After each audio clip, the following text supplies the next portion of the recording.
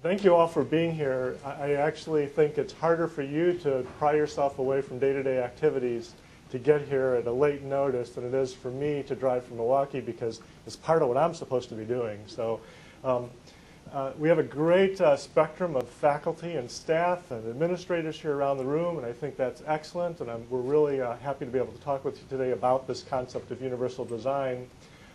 I want to, right up front, mention that I think one of the most difficult things about universal design is represented of the people who aren't here. One of the hardest parts of doing universal design on any campus is the instructor.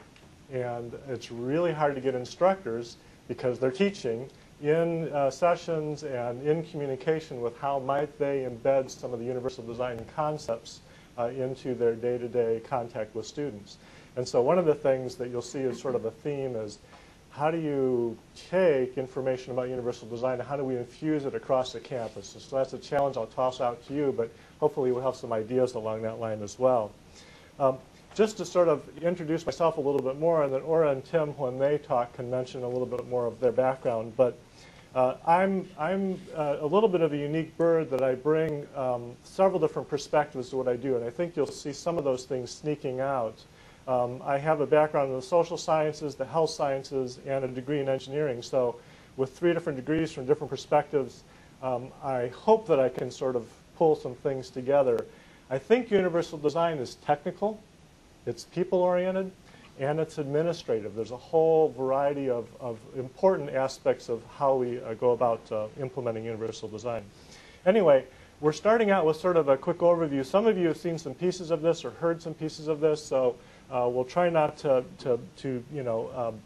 reside on any point too long, but we do want to sort of march through this for anybody who might not have seen this before or some of the concepts. Our first slide actually highlights something that's relatively important about PowerPoint slides. And you notice at the bottom there are 2 buttons. One says Begin Presentation and one says Go to the Accessibility Instructions. One of the things we can do is we can make our PowerPoint presentations more accessible. And one way to do that is to provide the text descriptions of any of the graphical elements in the PowerPoint.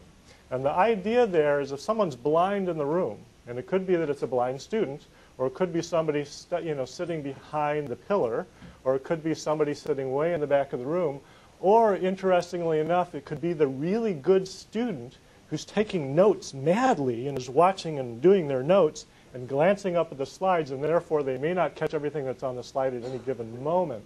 And so if we can provide some information of how we describe the slides, but also provide some of the background behind the slides as text descriptions of the graphics, it really helps everybody out in the long run. So it's universal design.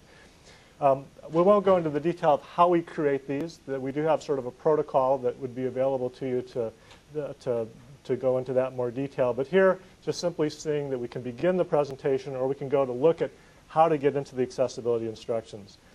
Basically, the speaker notes, most of you are acquainted with how PowerPoint's set up. There's a speaker notes section for each slide, and that's where the descriptions of the slide goes, not just for the person presenting, but also for the potential student or participant that needs a little bit more information about those slides.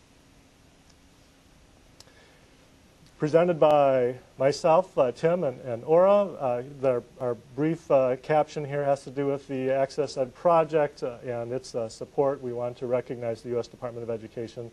And interestingly enough, this particular funding is like much of national funding, and that is the part of the administration might sort of slash the budget, and then another part of our Congress, another part of our legislation tries to put the money back in. And so it's that cyclical thing, and every year we really never know how much money is going to be available, but we've been doing well with this particular cycle. And thank you for the invitation to come to your campus. June and her office certainly coordinated this for us.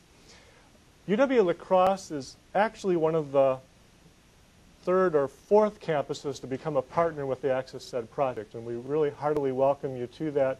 UW-Platteville, UW-Madison, UW-Parkside, and the colleges have been a little involved a little bit longer, so we really are happy to get La Crosse up and running and connected a little bit more to what we're doing.